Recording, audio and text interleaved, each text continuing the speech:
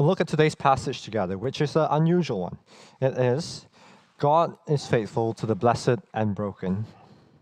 Chapter 21 is an interesting one. We've been through Abraham's story for a while now. We're coming near the end. So we'll look at three things in this passage. We'll look at, one, we're going to look at promised joy, the kind of hope, the kind of blessing, the kind of joy that the people in the family of believers have. Secondly, we're going to look at sorrowful exile. We're going to see what it's like to be cast out or not part of the family of God. What is life like when we do not have God by our side? And lastly, we're going to look at faithful God. How God is faithful to both those who are within the family of God and those who are also, unsurprisingly, outside the family of God. God loves us all. So open your Bibles to chapter 21. You've read it. The story goes kind of like this. They have Isaac that they've been waiting for a long time, and his firstborn Ishmael is about 17, and he sees what happens, and he's probably feeling very threatened, very insecure, and he mocks or laughs at his younger brother that everyone's celebrating, and there's a big divide in the family. It might seem very cruel, but I'm sure as we read this passage, it's not alien to us. If we're blessed not to have such things in our own families or extended families, then certainly from the countless TV dramas or trash TV that's available out there, you can see how human emotions can get really heightened and all sorts of nonsense can happen. And they go into the desert, and then in the desert, God speaks to Hagar, which is unusual, someone who isn't actually saved, but God speaks to her directly, gives her a promise of hope in the near future. So let's go into this together and see how we can learn a little bit about God's faithfulness, what it looks like to be in God's family, and what it looks like to not be in God's family. A few questions for you. First one is, how are non-believers saved? How do people who do not know God, how are they saved? And what responsibilities do we play if you are saved? Secondly, why? And why does God bless and allow non-believers to prosper? Why does he allow even the wicked to prosper? Thirdly, if I want to be used mightily by God, if I want to have a certain hope, a future, I want to fulfill my destiny, whatever that is, what kind of person should I be? What kind of person is God looking for? To promise joy, sorrowful exile, faithful God. So we do a little bit of a recap. Promise joy. God brings about his promises through his grace, and when it comes, it's the most joyful occasion. You're familiar with the human story by now. Mankind had sinned and fallen short of the glory of God. Not content with living under God's rule, representing us, Adam defied God's commands and was banished from God's holy presence, plunging headfirst into this world as we know it, marked by sin and strife, with death and disaster. But if you open your Bibles and you flip back a few pages to Genesis chapter 3 verse 15, right after this world was cursed to sin, God promised that one day there would come a seed, is the word that is used, but translates for as offspring. But you can see how those words can mean the same thing. A seed would come who would defeat sin on our behalf, but pay a grievous price in the process. Now, if you were God, not that you ever would be, but if you were God, who would be your hero to champion this cause? What kind of characteristics do you think God would look for in someone he would want to use like this? And so to progress his restoration for humanity, he chooses someone like Abraham, the most unlikely of candidates to bring about this promise. He was old, he was flawed, he was scheming, and he was without an heir. He was 75 years old when God called him, and yet God promised that through his seed, through his offspring, the peoples of the world would be blessed, that restoration would come to humanity. It would take some kind of miracle for this barren elderly man and his wife to sire a child, much less become the father of many nations. Where were you 10 years ago? What year is it this year? 2021. Where were you 10 years ago? 2011. Oof. Some of you wasn't even on Earth at this point. That's it. That boy who just dabbed there definitely wasn't around then, I think. What has happened since in 10 years? It's a long time, isn't it? 10 years, a whole decade.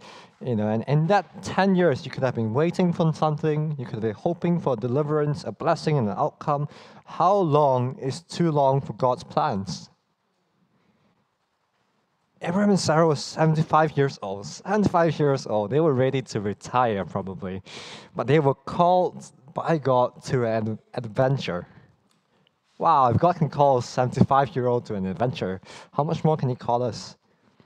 But 10 years since the promise, they've been waiting and hoping for something that hadn't come. It was impossible to begin with, and now it inconceivably seemed even more impossible.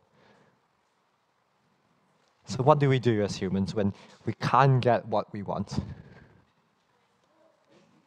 Like Adam and Eve in the garden, Abraham and Sarah takes matters into their own hands. They judge what is right and wrong for themselves. And as a result, Abraham fathered Ishmael through Sarah's maidservant Hagar. But this was not God's plan. This was not what He intended. And this resulted in unnecessary pain, strife, and hardship. It's like if any of you have ever driven a car and you're stuck on the traffic jam on M25 and you're, say, on the middle lane. And you look at the left lane, you go, oh, that's moving a bit quicker. I'll just bust my way into the left lane. And 2 minutes later, the right lane is moving faster. And you say, oh, you know what, I made a mistake, I'll go to the right lane. And then after you you stay in the traffic jam for an hour, you realize, wait a minute, that big lorry, that big truck with the Coca-Cola sign on it, that was miles behind and now it's miles ahead, Sometimes taking shortcuts or trying to scheme really doesn't pay off, and it really doesn't pay off for Abraham and Sarah. So I guess even in the introduction, there's a little application for us. Set your heart in God and don't be tempted to be wise in your own eyes. What does that look like? It could be you're looking for an advancement in the workplace. You're sick of this job, but you know it's where you need to be. And, you could act Christ-likely.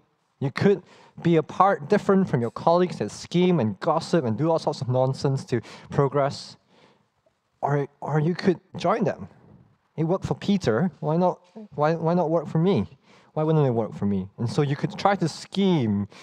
But I guess the message here is that the call is not to be wise in your own eyes, but to trust in God. It could be you're looking for a partner for life and you're thinking, oh, all my friends are doing it. I just want to get a taste a little bit. I just want a bit of experience. I'll just do it. The rest of my friends will do it. And when my partner comes, I'll just shortcut the process a little bit, And I guess the idea here is that it doesn't pay off. And on a separate note, in 1 Corinthians chapter 1, it says, but God chooses what is foolish in the world to shame the wise. God chooses what is weak in the world to shame the strong, so that no flesh might boast in the presence of God, so that no person can boast before the presence of God. You see, God's plan for the restoration, the salvation of mankind cannot come from human schemes, but only by the grace of God. It wasn't a mistake that God chose Abraham, for God had purposefully chosen what was impossible in the eyes of the world to make possible, the weak to shame the strong, so that we might acknowledge that we are saved by His grace alone and not by human efforts. It's like a horse trainer trying to win, I don't know what's the most prestigious horse race? Ascot, the Royal Ascot? Yeah. Cheltenham? None of us are into horses or that posh. It's like a horse trainer trying to win Ascot, for example. I'm not even sure if that's how you enunciate it. But instead of choosing the best horse to work with, he chooses the weakest horse, the horse nobody wants to work with, the one that's a little bit shabby, looks a little bit crooked on the hoof. But God purposefully chooses such people to bring about His glory, because He's in a way, God is proud of Himself, and He should be. He knows who He is, and He wants us to realize that we can only rely on Him. So, as a Christian, if you have inadequacies, you feel like you're a place in life and you feel like an imposter, I don't deserve to be where I'm supposed to be, I don't know if I should be having the responsibilities I should do. Oh, I see an opportunity, but I don't know if I should take it. Well, have faith in God for the responsibilities He has given you. It could be sharing the gospel. It could be encouraging others. It could be being a great parent. It could be being a good son. It could be being a good colleague. In each of those places, God has called you to serve Him, and don't feel like you're inadequate. God has chosen, and in the past, and He chooses people like you to, no matter how lowly you might think of yourselves, no matter how lowly people might try to make you think of yourselves, it doesn't matter because God chooses the weak to shame the strong, just as He chose Abraham, and most unlikely of candidates to bring His promise for mankind. Now, verse 1, it says in verse 1, the Lord visited Sarah as He had said, and the Lord did to Sarah as He had promised. And what did God promise? He had promised that she would give birth to a son, to Isaac. An impossibility, a miracle. Sarah was 90 years old and Abraham was 100. By way of a quiz or trivia, how old do you think the oldest woman who ever gave birth was? I'll give you a clue, a fun fact. She was in Britain in the 1990s. How old? How old was the oldest lady who ever gave birth? 62, good guess. 65, oh, getting cold. A bit lower. 60, oh, it's getting very hot. 58, it's a bit cold now. 59, that's, the answer. 59, and apparently it was a surprise. She had gone through menopause and somehow one slipped out and then she gave birth. But Sarah was 90. Impossible, no chance. So imagine the illustration earlier of a horse trainer who's choosing a horse that's lame, or that's nobody wants to win the race. Now imagine that horse is not only the one that nobody wants, it's also old, so past its prime. It's also a bit lame. It's got a broken leg, 2 broken legs. And that's precisely the person God chooses to reveal His glory here with Sarah. And therein lies another application for us. On one hand, God is reminding us that He can use anyone. He will use our weaknesses to display His strengths. But on the other hand, I think there's also the idea of humility here. Jesus reminds us, whoever exalts himself will be humbled, and whoever humbles himself will be exalted. What kind of person is God looking to bring forth His wonders, His glory?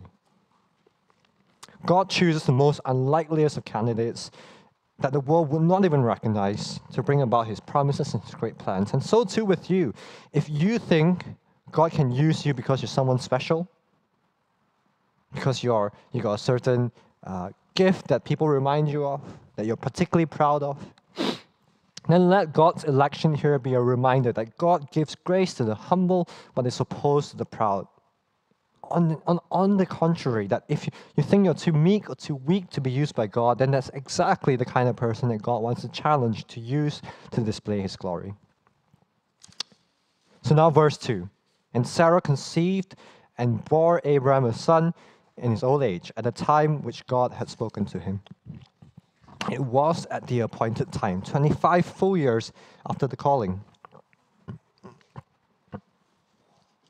When God gives you a calling, when it's certain, trust in God's timing. That doesn't mean you are inactive or not proactive. But if He's given you a direction, trust in it. Keep walking in it. And again, it could be, as I used those examples earlier, advancement in the workplace. It could be finding a spouse. It could be living a certain way that God has called you to. But persevere in it and trust in His timing if He's given you a specific calling. Now, a lot is made and debated about what it looks like to be saved by grace and not by works. Some fearful that Christians would grow complacent and an excuse to sin.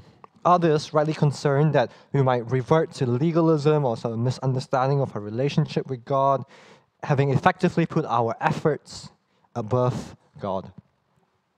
And here, a very practical example is shown of what it looks like to live by grace and not by works. In verse 3, Abraham called the name of his son who was born to him, whom Sarah bore him, Isaac. And then, verse 4, Abraham circumcised his son Isaac when he was 8 days old, as God had commanded him. So yes, Abraham and Sarah had been called. Yes, the miracle had come from God. but it was up to them to respond in obedience, to call Isaac the name that God had given him, and to also to circumcise this young boy at 8 years old, 8 months old, 8 days old, sorry.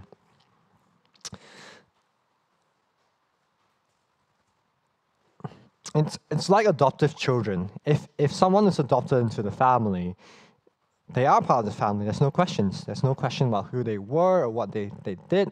They're now part of the family. But the child has a responsibility to play. The child has to accept his new role as a child. He's got to accept his role as a child in the family. And if he chooses to rebel against that, or he's adopted into the family but doesn't stay at home, doesn't honor the parents, doesn't do anything that resembles a family, then that election probably, that adoption probably wasn't valid to begin with if those things didn't follow. So as Christians, it's important to internalize your identity as a Christian. You live in pursuit of God, in pursuit of holiness, because that's who you are as a Christian. You've been adopted into this family. You've been grafted into this family. And so because you're in this family, this is how you act. You want to be charitable. You want to love God. You want to love your neighbor, not because you have to, but because that's who you are as part of the family. And it doesn't end there. What kind of relationship does this look like, being in the family of God? It's a most joyful one. If you look at me at the first 8 verses in chapter 21, the first 8 verses, how many times is laughter mentioned? I'll give you a quick 30 seconds to count that. How many times in the first 8 verses is laughter mentioned in this chapter?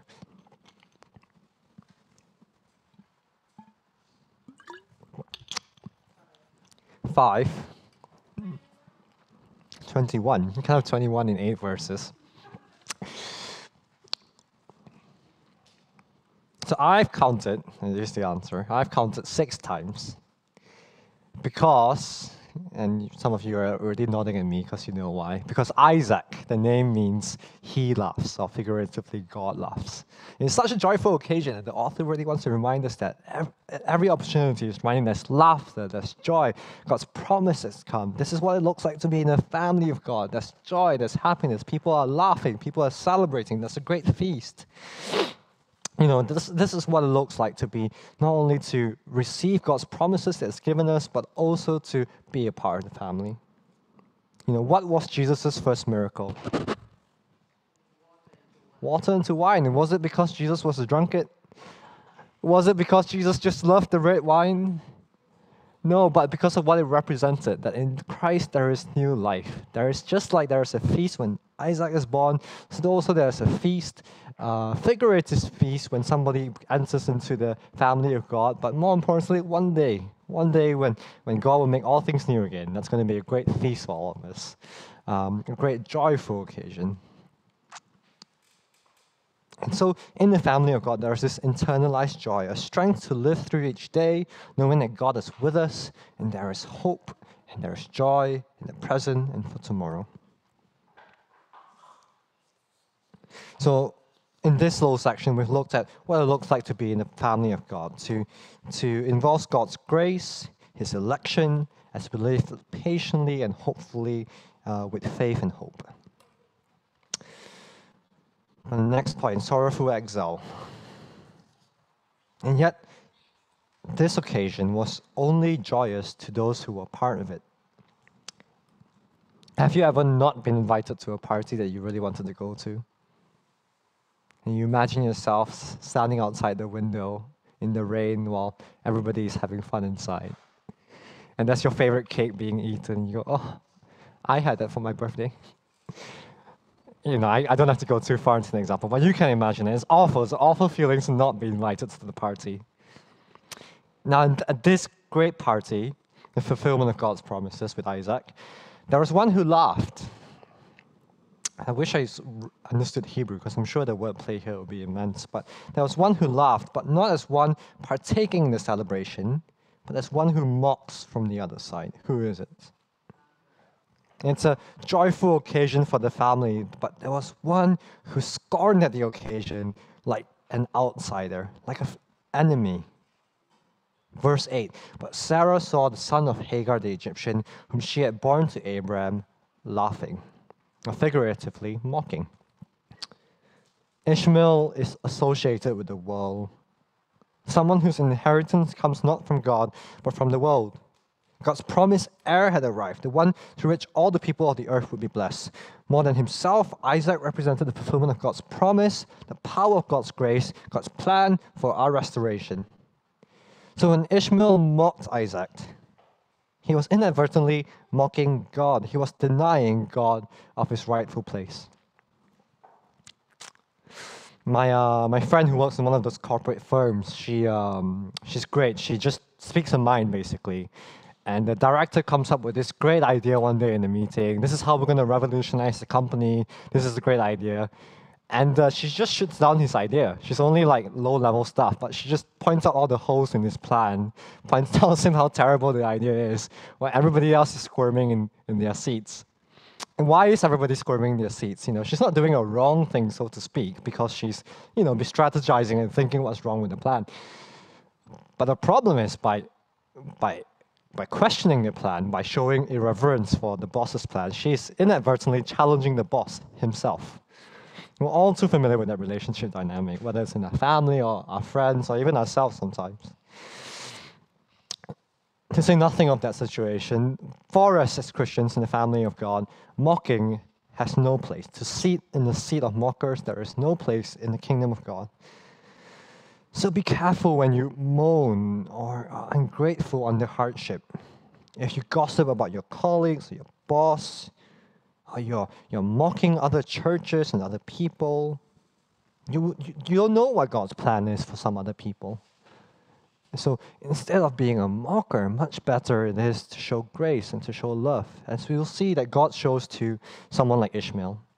Does God mock Ishmael for mocking Abraham's for Isaac? That would be awfully juvenile of God. Imagine we read the Bible. Ishmael laughed, and then God laughed at Ishmael. Like, that would be so juvenile, wouldn't it? So Sarah's motherly and protective instinct kicks in when she sees this happening. And it's harsh. She says, get him out of this family. He will have no part of this inheritance. Now, the last time Sarah came to Abraham with a plan, he blindly followed it without consulting God, and it led to disaster. In fact, it led to the very split in this family, and it distressed Abraham because he loved Ishmael. He was his firstborn son. But this time, having grown in his faith, Abraham listens before acting. And to our very surprise, what does God say? He tells Abraham to carry out Sarah's harsh instructions, but yet reassures Abraham that he will be faithful to Ishmael and bless him as well. It's important not to presume God's intentions. If you were writing a moral story here, when Abraham listened to God, you would imagine God would rebuke Sarah or something like that and make it into a fairy tale ending, right? But strangely enough, God actually allows this, dare I say, this evil, so to speak, this harshness, this cruelty to happen.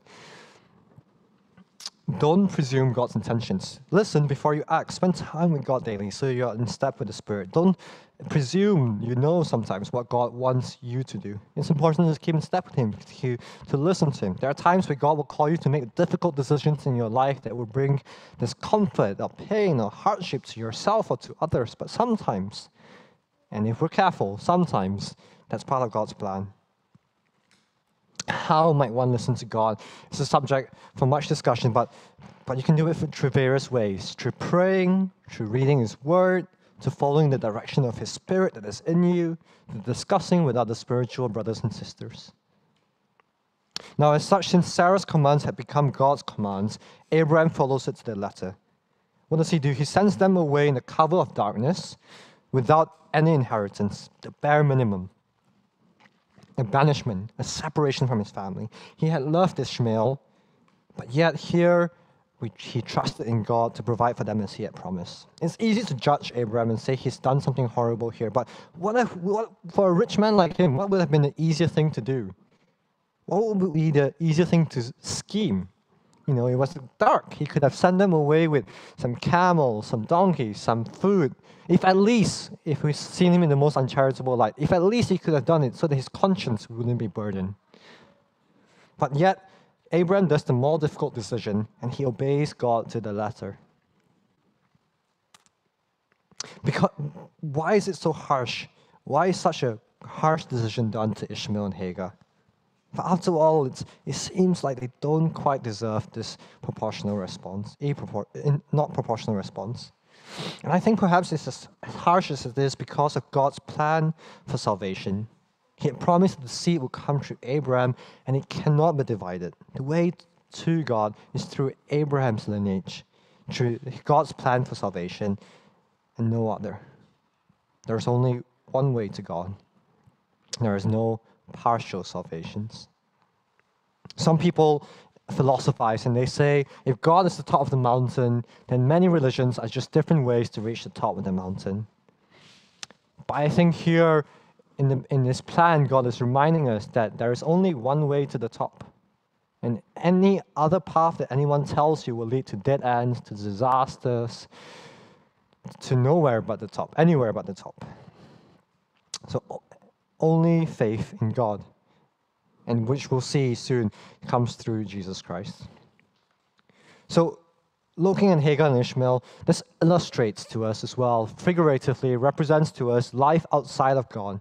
Ultimately, that those who are not in His grace, who are not in His family, will be cast out with nothing, wandering in the wilderness, aimless, hopeless, with nothing to call their own. True joy and restoration is found in the family, in the kingdom of God alone. Thirdly, faithful God. The story doesn't end there. Because the God, as we know, is faithful and loving, just and kind to the righteous and unrighteous.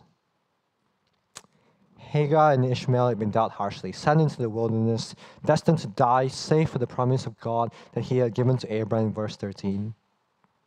And they could perhaps be representative of us all when we were once separated from God, as Gentiles in the wilderness, that is, as banished peoples from God, wandering aimlessly in this ultimately hopeless, ultimately empty world.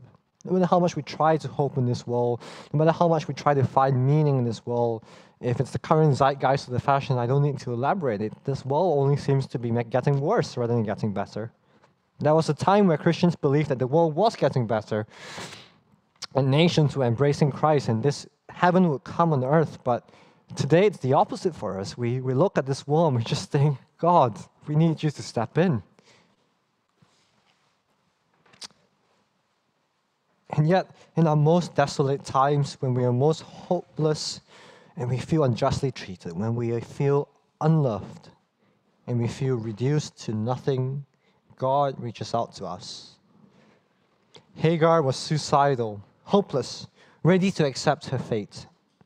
Yet God spoke to her in verse 17 and not only saved them, but gave them a hope, an aim. What was there before but could not be recognized, now God reveals to her. He opens her eyes and she sees the water that would give them life, that would sustain them. In other words, despite the harsh treatment that they had, God had not only averted their fate from death to life, He gives them an aim, a hope. Now there's a tendency in all of us to be quite tribal, to make it us versus them. But not so as one who is in the family of God. If this is how God loves those who do not know Him, who perhaps are not chosen by Him, for those even who reject Him, and this extends, if this is how much God loves even those who we would regard as wicked, how much also should we aspire to be the same? To be tribal, to make it us versus them, to hate those who are not like us. That is not how God acts, and that is not how we should act.